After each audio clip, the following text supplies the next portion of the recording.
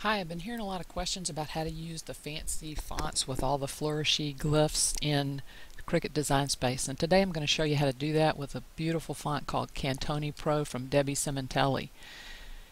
The key to this is that Debbie's fonts are coded to work with the Windows character map. So the first thing we need to do is open the Windows character map. It's built into Windows.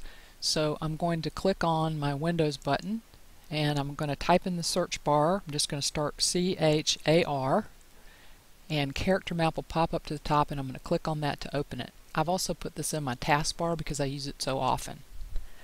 Now I've already selected Cantoni Pro, but you can go through this pull down to select the font you want, or type in the name to get to the font you're interested in. Now we see the regular character set here, but we're looking for the flourishes. We're looking for the bang, for the beautiful stuff, so the extras. So I'm going to make sure that this advanced view button is selected so that I have these other options, and I want to make sure that character set is on Unicode and that group by is on Unicode subrange. And then when this box pops up, I'm going to go all the way down to private use characters, and I click that, and when I do, you're going to see this box populate with just all the beautiful characters and flourishes and ornaments and things that come with this Cantoni Pro font, that if you're a font lover, you already have a crush on this font for sure. It's the new modern calligraphy style. It's just luscious. So anyway, these are very hard to see, but when you click on a character, you do get a little bit bigger view, so that helps some. So what we want to do is we want to get our characters in this box, and let's say I want to write my name, so I'm going to pick a fancy K to start with. I'm going to select that, get a plain A for the middle, and then go down here to the Y's, and let's get a Y with a fancy end on it.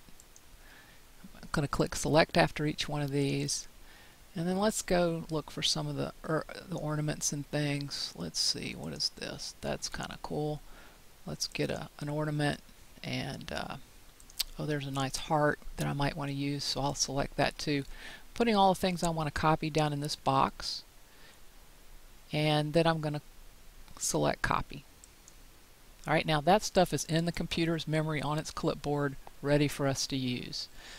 So I'm going to go back to Cricut Design Space. I'm going to click on Add Text, and I get a text box, and I'm going to copy into that.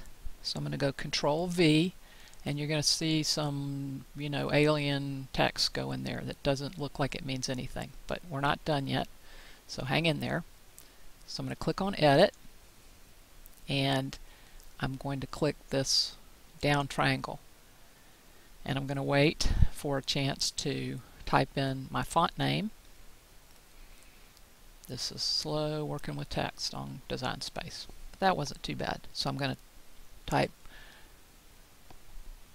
my letters very slowly, because if I type them fast, I find that it skips them and then I get the wrong ones. Okay, so I type C-A-N-T very slow, and I got C Cantoni Pro, so I'm going to select that, and I'm going to wait patiently for my gibberish to turn to beautiful Cantoni Pro characters. Now how cool is that? So of course now I can ungroup these, resize them, reposition them, whatever I want to do. But this allows me to get to all those goodies in Cantoni Pro.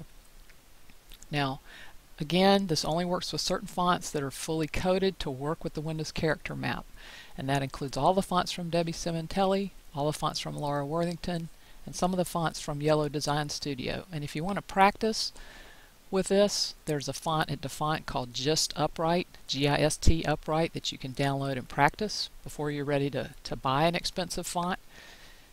The font Samantha from Laura Worthington is very popular right now, and you can come to my website and see what's on sale and know which ones that are coded and aren't coded. But this is how you use them with Cricut Design Space to make some beautiful word art with all the flourishes that you see out there.